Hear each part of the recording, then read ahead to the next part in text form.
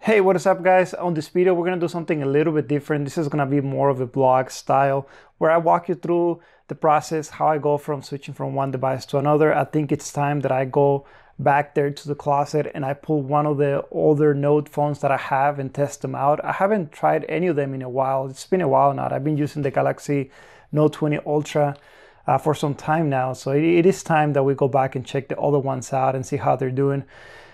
I am also working on trying to get some other new tech that I can review on the channel. I don't want to just do any nonsense small tech videos. I want to focus on getting some new hot items that are coming up and review those for you guys. So let's go. First, let's go check out and see what other Note devices we have, and we go through them and decide which one we want to work on next on the next video. Since we're already here, I can give you a quick sneak peek of what we have in the studio. You guys know I moved recently. So right now I'm using that corner a little bit just for the lighting, where I keep the camera, you know, a small monitor just to do the B-rolls. I do have a bed here that I really don't use much, just having it as a backup here in the studio. Here I have my desk, which I mostly use for work, where I spend most of my time during the day. I do have another stand-up desk here that I currently don't use, but I'm probably going to be using that to shoot some of the videos in the near future. Back here I have a closet, which pretty much I keep all my junk related stuff. Anything that I have tech related, I need to go through it and organize it. One day we can probably go over and do a quick video, but right now what we want to focus on is we talk about, let's see what Note devices we have in stock, or should I say in the backlog, that I should be reviewing and I haven't reviewed in a while. So here, as you guys know, not too long ago we talked about the Galaxy Note 4. Pretty much I was not able to use it since it got blocked, so we'll just put it to the side. I also have an S3 that I got a long time ago. S7, let's put it over here. Here we got the Note 7. Let's talk about this Galaxy Note 7. What happened to it? So as you guys may remember, Galaxy Note 7 was recalled a couple of years ago, or it was pretty much a while ago now. It seems like it was just not too long ago.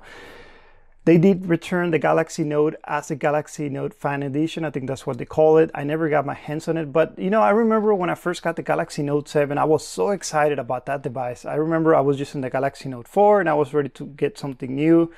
When I got it, that was an awesome phone, probably one of the best phones I had got at the time after the Note 4. Sadly, as we know, the Note started catching fire. The Galaxy Note 7 started catching fire. They started doing recalls. I went through the first recall. I sent it back. I got a new device. I was excited, and then I was sad when I heard the news that the Note 7 was permanently being recalled and we had to all send them back. I do remember that I kept the Galaxy Note 7 all the way until the last day. You know, I kind of just refused to send it back with hopes that they would just change their mind. But, you know, I remember making a video about it where I got an update from T-Mobile. It was a forced update that would just basically kill the phone. And by saying kill the phone, it basically disabled the charging of the battery. So after installing that update, that said, I couldn't wireless charge the phone. I couldn't charge the phone through the cable. After the phone went to 0% and it turned off, that's it. That's when the Note 7 died for me, and sadly I had to send it back. I ended up keeping the case. When I tried to take it back to the rep, the guy told me just keep everything, all we need is just a device. And I ended up keeping the S Pen, so that's something I still have. And you know, just small memories. I was excited about that phone, and I say to myself that I was gonna get the Fan Edition, and I never did. So hopefully 2022 will be the year that I'll get that device, but that's what it is. So let's get back to the other phones. What device should we review next? You know, been using the Galaxy Note 20 Ultra again. I got the Note 10. I don't know if I really want to do this one next. I kind of want to do the Note 8. I don't know. What do you guys think? I think I'm going to go with the Note 8. S10 Plus was an awesome phone, but again, it was missing the S Pen, so wish you had it. But the Note 10 came with it, right? 10 Plus. Here we got the Note 9, also another awesome phone that came around the time. Probably also one of the best. From the Note 8 to the Note 9, I remember biggest improvement, battery life for sure was a huge hit, camera improvement as well, and a couple of other things that I don't remember. Here we got the box of the Galaxy Note 20 Ultra. But yeah, definitely, you know what? We are gonna focus on the Galaxy Note 8. So let's take it back to the studio. or the desk, and let's see what we're gonna do with it. So the first thing that we want to do, let's get it out of the box. Here it is, good old Galaxy Note 8. Man, I miss this phone.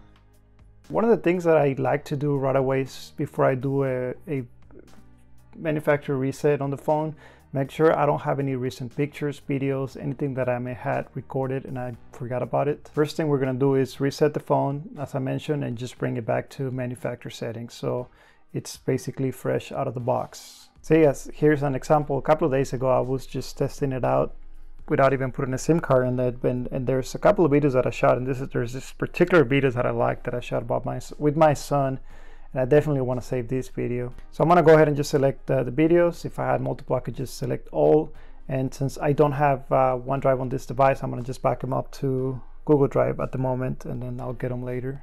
And here we go to settings, then we're gonna come back down to about the phone, and from here we're gonna go ahead and click reset. You're gonna have a couple of options. You can do just reset the settings, but as I mentioned, I want to go ahead and do a manufacturer reset, or what they call it, it's a factory data reset, which is basically going to wipe everything out of the phone, and it's just going to bring the phone to out of the box condition. Now we go back to the Galaxy Note 20 Ultra, where we want to go ahead and ensure we get the latest backup of all the settings, messages, and some of the data, so we can transfer that to the Galaxy Note 8. Here we go to settings, then we go to accounts and backups. From there you click on backup data. Now remember, Samsung used to allow us to do a full backup of videos, pictures, media, everything on your phone, and then you were gonna be able to transfer it to the new device. Well, they switch to OneDrive, where now you gotta send all your files, all your media files, for example, pictures, videos need to go there. This backup, what it does, it's more limited. It's only basically gonna back up some of the data from your device, like call logs, contacts, messages. If you have things on your calendar, just things like that will get back up to the cloud, and then you can transfer that to the new device. Now we're gonna go back to the Galaxy Note 8, which is good to go. Manufacturer reset, it's completed. What we're gonna do now is we're gonna take the SIM card out of the Galaxy Note 20 Ultra, put that back in the Galaxy Note 8. Oh, and one thing that I noticed is that I now have a dead pixel on the Galaxy Note device. As you can see, I just noticed it. It's right on the edge. And thankfully it is right on the edge, where it's not going to be in the middle where I could see it all the time. I can still see it. It's going to bother me just a little bit, but not as bad. Another thing that I noticed is, like, as I'm getting ready to restore the backup or bring back the latest backup to the Galaxy Note 8, it's not currently giving me the last backup that I did on the Note 20 Ultra a couple of minutes ago. So I'm gonna hold off. I think some of the servers are still updating, so it looks like we're done doing most of the updates for the apps. Let's go see if we can get that backup that I talked about earlier. So we're gonna go to settings. Here we go to accounts and backup. From here we're gonna go through backup and restore, and then we're gonna click on restore data, and as you can see, it's pulling up some of my last backups that I did. Definitely want to make sure you pick the latest one, which is the Galaxy Note 20 Ultra, and here's the date for it. Again, it's not going to back up all your pictures, videos that I went away not too long ago. So let's go ahead and click restore. And of course, we got to have a case. So I went through some of the old cases that I had, and I found this Alcantara kind of suede case. I did a video on this long time ago. I even forgot I had this case on. So I remember I kind of liked it. So I'm going to go ahead and use this case while I test out the Galaxy Note 8. But there it is, guys. I should be giving you an update maybe in a week, mostly 2 weeks. I also want to give you an update on this other case that I've been using with the Galaxy Note 20 Ultra. I know we talked about this not too long ago, and there were some speculations if this case was going to actually protect the lens of the phone, or if this ring was going to damage the phone or scratch it. I'm definitely going to make an update on that, and hopefully it will help some people, will add some value to people that may want to get a similar case for their current phones or a phone in the future. Also, shout out to you guys. I can not name everybody, so I'm just going to say it. All you guys that left a comment on my last video, remembering that I've been out and kind of, giving some support, that I finally started making videos again. So thank you guys for that. Really appreciate it. Hopefully, I'm going to stay more consistent. Hopefully, I'll bring some more videos of some of the new hot items that are coming up very soon. All right, thank you, and I'll see you on the next one.